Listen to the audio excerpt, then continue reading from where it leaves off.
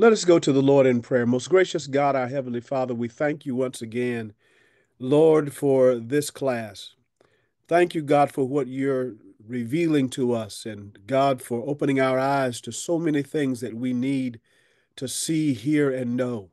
And Father, I pray in the name of Jesus, as always, that you would anoint me to teach tonight and anoint those that are listening, God, to hear what the Spirit of the God is saying to the church and us individually in this last day. God, we thank you for what you're going to do with these mighty men and women of God who are attending this school. And we're praying, God, that you would shape them for a greater day and cause them to know you in a greater way. In Jesus' mighty name we pray. Amen. All right, tonight we're going to talk about two things. We're going to talk about preparing for ministry or understanding the financial piece of ministry. It is very important, and we've got something going on today that it really disturbs me. I see so many, unfortunately, as young people, well, as if it's even if it's anybody, I just see, but especially so many young people who think that ministry is they can just do what they see somebody else do. They think they can mimic their way through. They think, well, you can holler, so I can holler too. So therefore it's going to work for me. And so therefore it worked for you, but they don't know the story behind the glory. Always remember there is a story, and if we're honest, it's a serious story behind the glory. And there are so many things that I watch so many young people do, so many mistakes jumping out there in ministry. It makes me question, number one, it makes me question their call. It also makes me question their motivation. Sometimes we look real good in those robes. We look real good in those collars. We look real good with our hair hooked, fried, dyed, and laid to the side and all of that. And we're sitting up in an elevated place, and they think as many times too many people think it's just a glamorous job. But when you get right down to it, and if you do God's work God's way, you're going to discover quickly that it is not a glamorous job. God will call you to do some things or call you to be a type of person that perhaps you're not ready for, but you will be ready for if you prepare it, if you prepare for it and let God use you.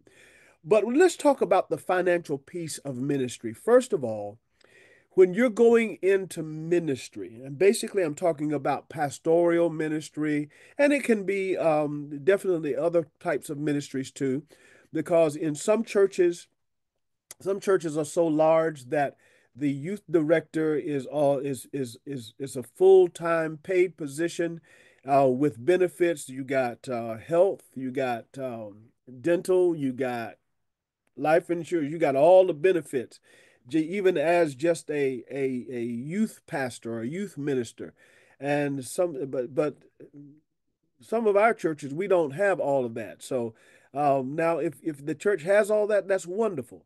But you need to make up your mind or ask the question, am I going to be bivocational or full-time in ministry? Bivocational means that you work a what we call a secular job. Some people, some church members call it a real job. I really do not like that term, real job, because when you pastor and when you are in ministry, that is definitely a real job, because sometimes you are called upon uh, all hours of the night. Sometimes you're called upon to do things that are not convenient. Sometimes yeah, you just never know when you're going to have to arise to the occasion. So ministry is definitely a real job.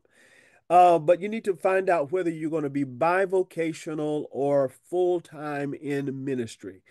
God does call some people to be full time in ministry. Um, and that's a wonderful thing if you can afford it.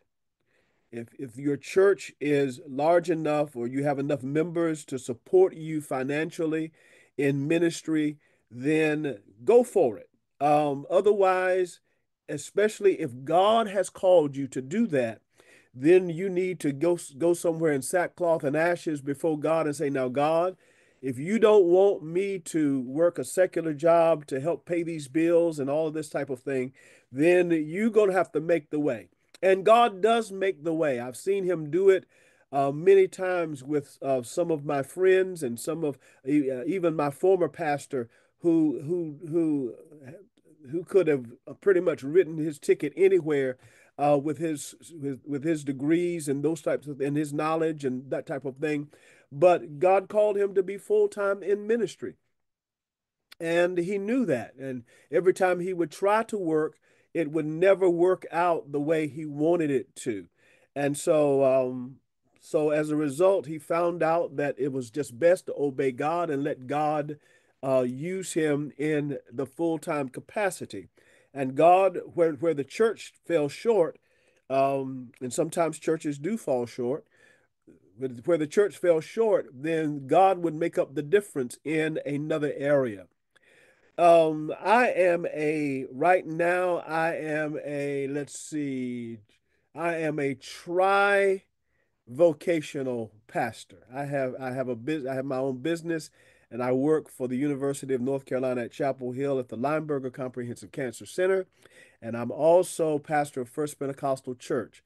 And if you add Zoe Fellowship Bible College, that's another job. So I have four jobs. But anyway, that's neither here nor there. But I'm so grateful that God has given me the grace to do what I do.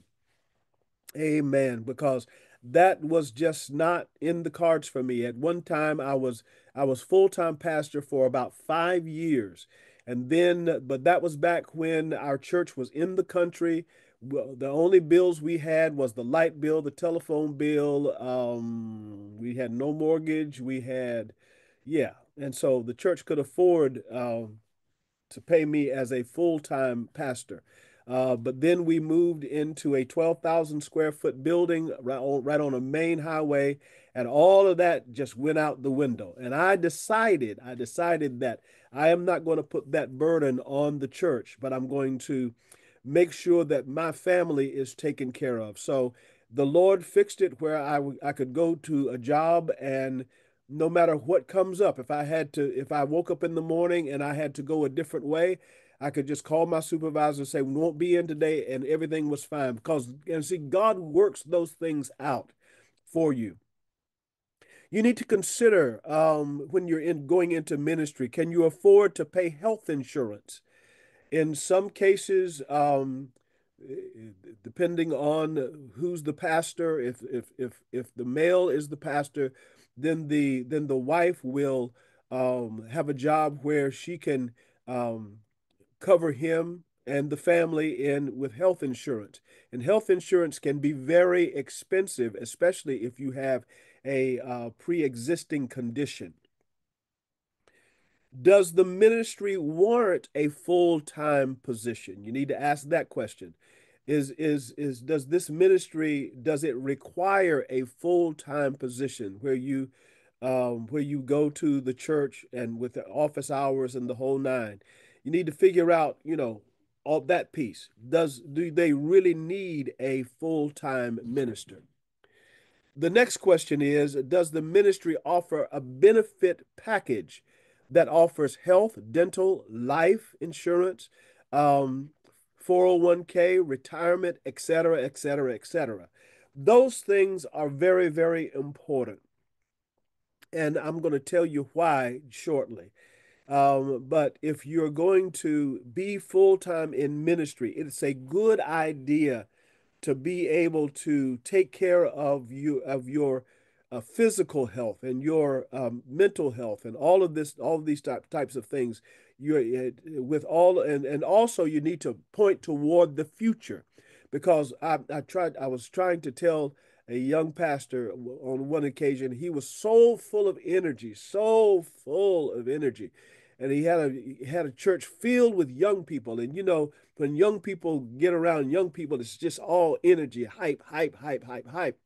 And the Lord led me to tell him one day. We were sitting at dinner, and I said to him, I says, now you are jumping high now, but you're going to get older, and you need to begin to build into your ministry the possibility of you getting older. And so there, and you need to pray and seek the face of God as to what that's going to look like for you. Because there's going to come a day you can't chase the young people anymore. There's going to come a day you can't run around with them like you used to. But you need to start now preparing for those days. Amen. So as a result, that financial piece it can make or break a minister. It can make or break a pastor. It can make or break if you're not careful. But of course, if God called you to it, and you better know that it's God, you will know that God has called you to it because he will provide for your every need. But these things are important. That benefit package that where you have health insurance, dental insurance, life insurance, because you need all of these things, and not only that, but you need some type of retirement. It is a it's I have really been so embarrassed to go to some funerals of great leaders. Oh my goodness, great men, great evangelists, great people who travel all across the country, travel here and there. I mean, just making money and preaching and just doing well. And then all of a sudden they get sick and they can't do what they used to do. And then they die, and we have to receive an offering to put them in the ground. They have to send out a GoFundMe page to take care of the funeral expenses. And that should never be in the body of Christ. You need to prepare, you need to have life insurance, you need to be able to take care of all of those things. This is the nuts and bolts. This is the common sense part of ministry. Um, you need to be able to go to the hospital if you need to. I'm reminded of one minister who fell. He was cutting a limb out of his off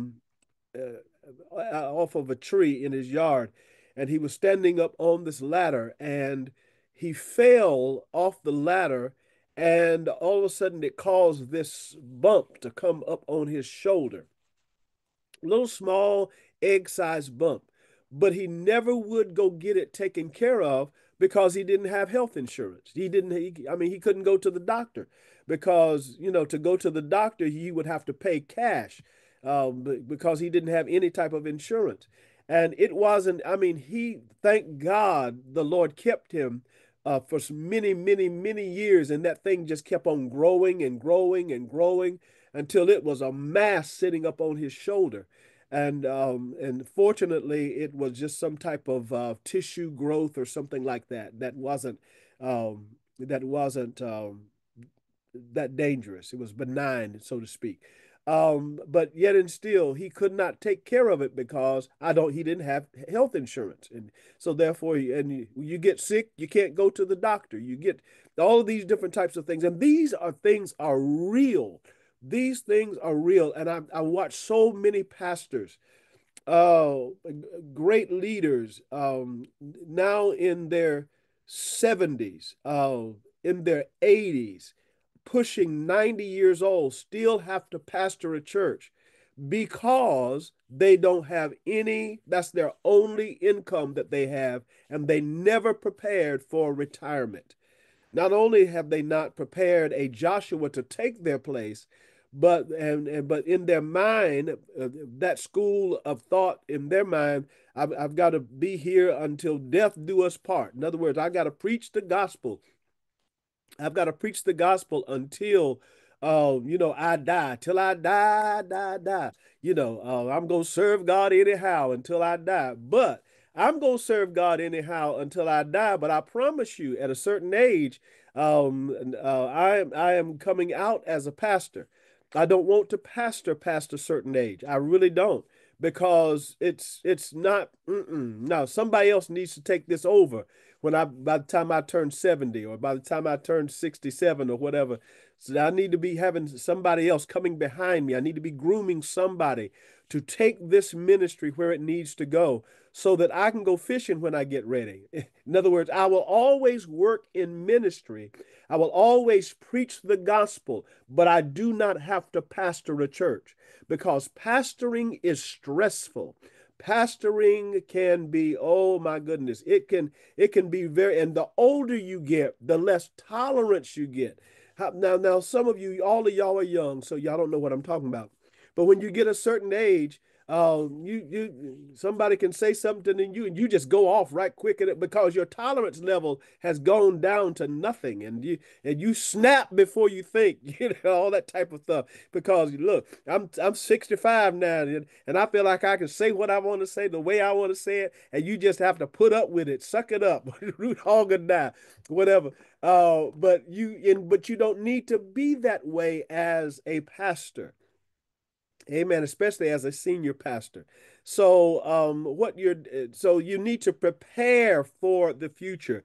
Make sure that you have some type of health insurance, some type of, well, I basically want to talk about a 401k plan, which is a savings account, or and retirement. Make sure that you're putting something in, even if you are full time. Make sure you're putting something in Social Security so you can draw Social Security at some point, whether it be from a secular job that you are working, amen, or whether it be your full-time position. You can do that, but you need to make sure that these things are in place so you don't have to, so you're not forced to be in a position that you no longer can afford to be there, and mentally and physically.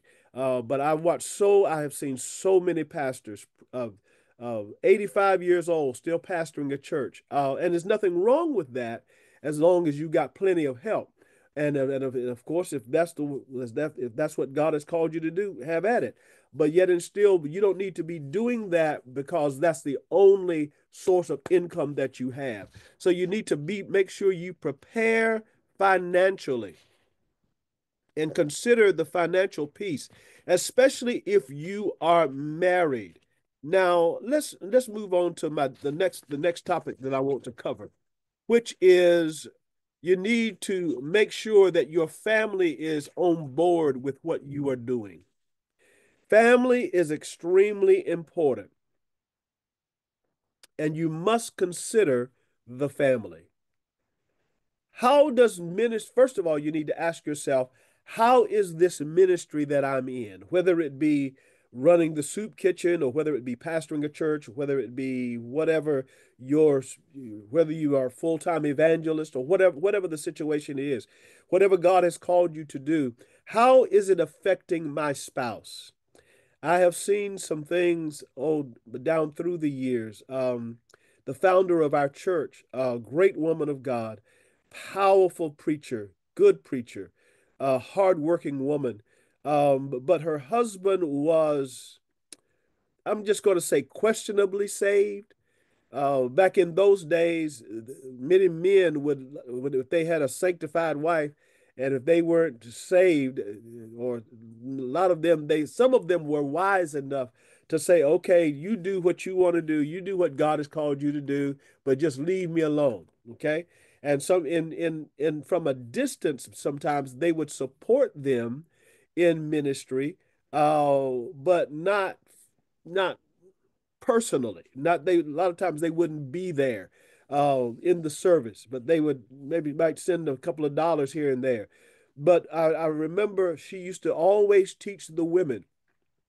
She says, if your husband is not saved, do not come to church without leaving a meal on that stove, without leaving some food on the stove, without cooking and taking care of your husband, uh, especially when it comes to eating.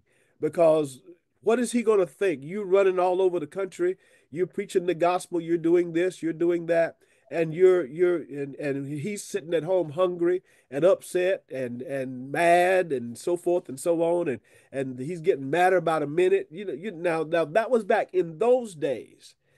Yeah, and it could be rough, but times have not changed much. So how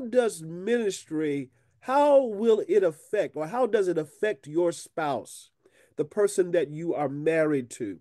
You can't, it's not a good thing to be ripping and running all ways, and your husband or your wife even is just sitting over there going like, okay, I guess he'll come back home later. I guess she'll come back home sometime. Well, I ain't seen him in 3 days. I ain't, they're supposed to be at a convention, supposed to be here, supposed to be there. And yet you spend all of your time preaching the gospel. You spend all of your time ministering to other people. You spend all of your time, but you don't pay any attention to that spouse, the one that you went down the aisle with and said, I will marry you forever and ever, amen, and all of that, for richer, for poor, for in sickness and in health, until death do us part.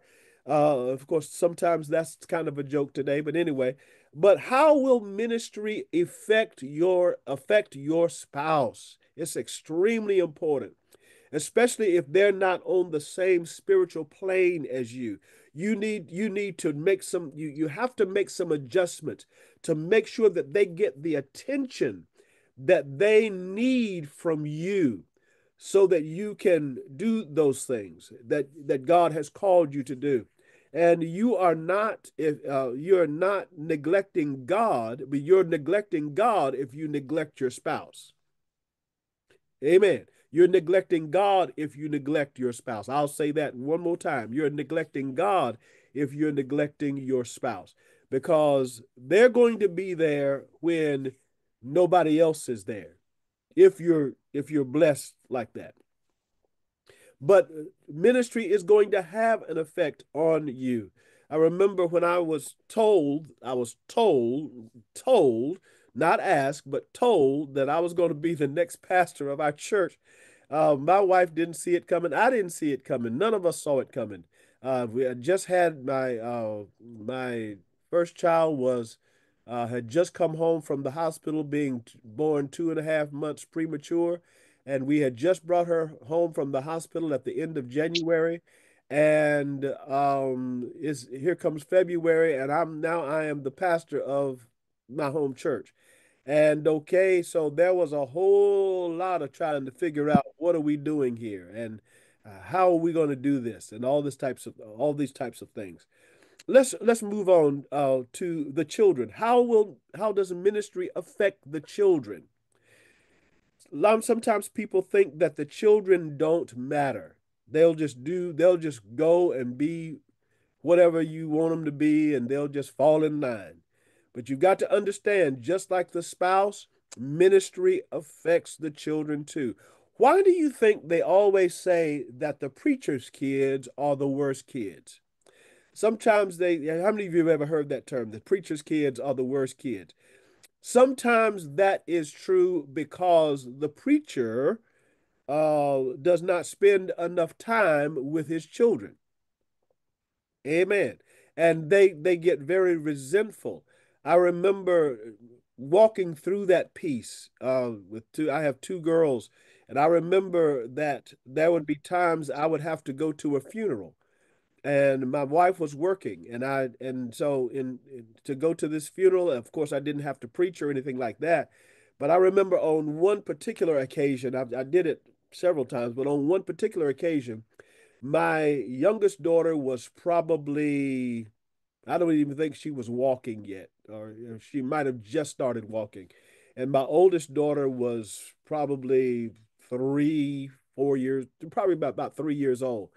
And so I come through the door with these one child in the arm and the other child holding my hand, and we walk into the back of the church, and we walk down the aisle, and it had to be 20 people saying, Pastor Staley, let me hold that baby. Let me hold that baby. No, no. But you can't go up there with them children. Watch me. And so I remember that like it was yesterday. We went up, we viewed the body, And so they were trying to figure out, well, we want to put you on the pulpit. You the pastor of such and such church, and we want to put you. No, I'm not sitting in the pulpit. That's not important. These girls right here are my. This is my assignment. And so they found me a place over on the side in the little what they call the amen corner, the deacon's corner, and they set me over there. And me and I made so many women mad that day because I would not let them hold my children. I did not care. These are my children. And we this is girls and daddy's day out, although we had a funeral. If I had to go to a nursing home, they went with me, and I would promise them ice cream afterward. Excuse me. Sometimes I would have to promise them little gifts and little whatever. But I've got to go. I've got to go visit Sister So and So. I've got to go to the hospital. Got to do this. But y'all going with me, okay? And it was because my only because my wife was working and or out of town or whatever. But if I was taking care of the children, I took care of the children. And today we have that kind, me and my girls, we have that kind of bond. They are true daddy's girls until mommy wants to go shopping. But anyway, they're true daddy's girls. And yeah, they'll hurt you over their daddy now. Yeah, because I spent time with them, spent time with them fishing, spent time with them. I would sometimes I would take them shopping, whatever, and take the time to teach them those things that men need to teach their daughters. Amen. Um, how to find a good man and all that kind of stuff, what to look for and what not to look for, which ones you need to throw back, amen, all that kind of stuff. But ministry affects children. There are hundreds of pastoral children, pastors' kids that need counseling because they were neglected by mother and father over the years. Every time when there was an awards program, I was just talking to a young lady just the other day. She said her father was a pastor, and she says if the awards night was on Wednesday night and they had prayer meeting, he was going to prayer meeting and he would not go to the awards banquet or he would not go to the awards whatever program to see her get her a little award or whatever because ministry was more important. But you have to pray and seek the face of God and put diligent time in making sure you have a balance with the spouse and with the children. Somebody said earlier before we got on, they said kids don't forget. Now, I wrote that down so I could bring it back. Children don't forget how much time you spent with them. Children don't forget the fact that you were at the football game when you should have been, you know, at somebody's church, or you cancel your whatever to be with them. You can't do it all the time, but you need to do it sometimes. That you need to always try to keep a balance between you and your children and your spouse because family is important. How will ministry affect the extended family, the in-laws, the brother-in-laws and sisters-in-laws, all those types of things? These are questions you need to ask yourself or things that you need to be about. Okay, God, since God instituted the family, should the family, should ministry should, excuse me, let me read this again. Since God instituted the family, ministry should not destroy the family. Since God instituted the family, wherewithal shall a man leave his mother and his father and cleave unto his wife, and they shall be one flesh, and so forth. Be fruitful and multiply. So therefore, God has instituted the family, but ministry should not destroy the family. And we're seeing now, we're seeing more and more ministers getting divorces and children just going crazy and just all kinds of situations that's happening because people are not intentionally putting a balance in their family structure. First Corinthians chapter 7. Find that as quickly as you can. First Corinthians chapter 7. I think I had it up just a second ago. Yes. First Corinthians chapter 7, verse 32 reads, "But I would have you without carefulness. He that is unmarried careth for the things that belong to the Lord, how he or she may please the Lord." Now, when you are, this is talking to single people. If you are single, you don't have a husband that you have to consider. You don't have children, perhaps, that you have to consider. You don't have those restrictions. You don't have those things that you need to, adhere to. Or but then that's when you're single. But if you are married, verse 33 says, "But he that is married careth for the things that are of the world, how he may please his wife or husband." Verse 34. Um, there is there's difference also between a wife and a virgin. The unmarried woman careth for the things of the Lord, that she may be holy both in body and in spirit. But she that is married careth for the things of the world, how she may please her husband. Now, and of course, we've already talked about that. When you are single, you are free to fly anywhere you want to fly, run as many revivals as you want. If you want to run revivals back to back for 17 weeks, you can do it because you don't have chick nor child. You're free to go. And that's one of the blessings of being single. But when you are married, you must always consider your spouse. Consider their needs. Consider, do you have food in the house? Do you those types of things? Are the bills paid? Those types of things. So you need to make sure that you take care of the house. And when you do that, you're not you really. Some people will try to say, well, you're neglecting God. No, you're not neglecting God, because God instituted the family, and when you take care of the family, then God will take care of you. And God will make a way. He'll open up a door. And so, therefore, I don't ever sit around and feel, well, if I didn't have this husband, if I didn't have these children, if I didn't do this, if I didn't have this, then I would be able to just do more for the Lord. Well, you're not there. So, therefore, don't sit around and bellyache, but just praise God you have what you have. Because I promise you, if you keep living, the day you're going to get older.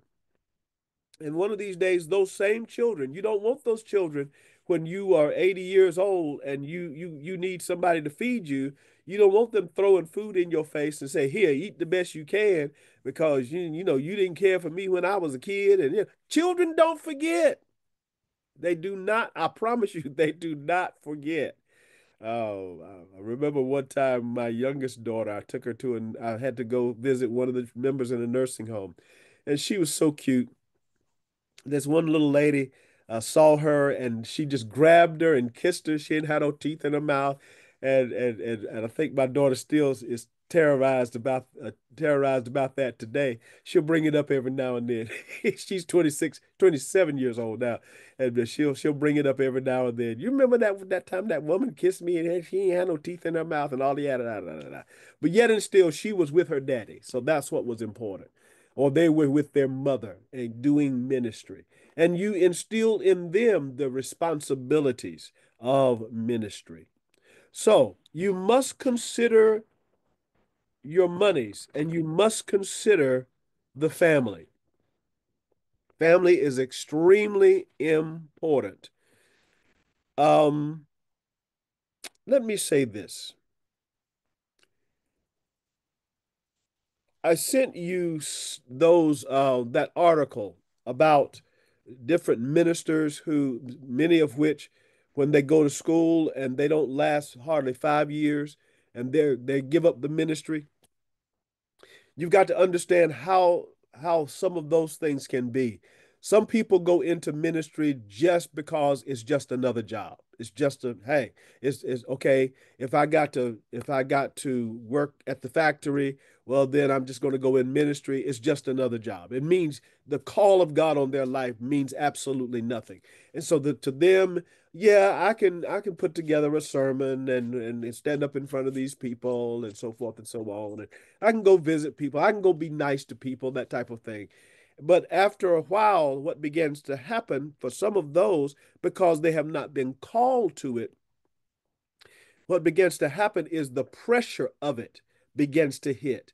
And they don't know, they don't have that prayer life that helps them balance.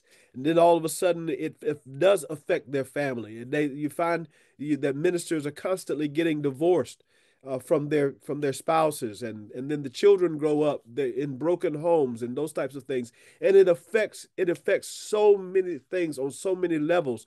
But you need to be aware of this before you go into ministry, no matter what ministry you're going into. Never, ever let ministry make you forget your spouse or make you forget your children or make you forget your mother or your father. Amen. There's sometimes you just might have to take care of mama.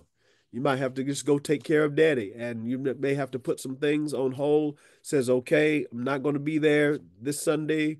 Somebody else preaching my place. You got to do what you got to do, but it's very important that you take care of family and learn. And if you've God, like I'll repeat this again, if God has called you into full-time ministry, then God is going to make the way, which means you're going to be walking by faith. I'm pleased to announce that on December the 20th, that's going to be my last working day at UNC Chapel Hill. And my official retirement day is going to be January 1. So that's one job gone. But thank God I've got money coming in from that job. I'll be living off of the retirement of that particular job. So I'm just not walking away with anything. A job that has good benefits and so forth and so on. And so as a result of that, I will be able to do more at this stage of my life in ministry. And so I'll be more full time in terms of ministry. But it took that took 19 years. That was 19 years in the making. But God has been good to me, and God has been good to the church, and God has blessed us. Amen. As a result of our sacrifice, and my children still like me. My wife actually still loves me. I think, yeah, I think she still loves me. Anyway, yeah, I'm almost sure of it. She's still here. Amen. But I praise God because things do get better and things do change. So no matter what ministry you are going in, make sure you consider your finances and make sure you consider your family. Okay? I am going to stop right here and we're going to open it up for discussion and questions.